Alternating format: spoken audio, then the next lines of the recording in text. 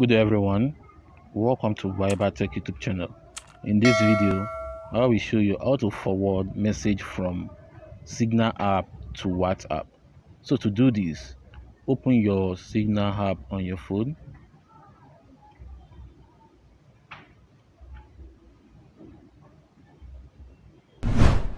Then click on the contact you want to forward the message from. So I'll use this one right here.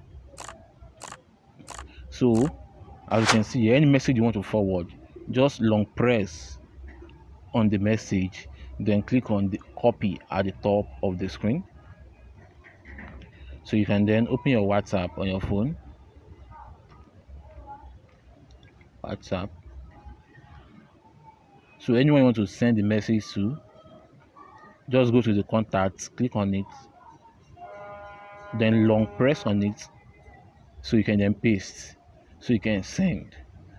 So that's how to forward a message from Signal app to WhatsApp. Hope this video helped.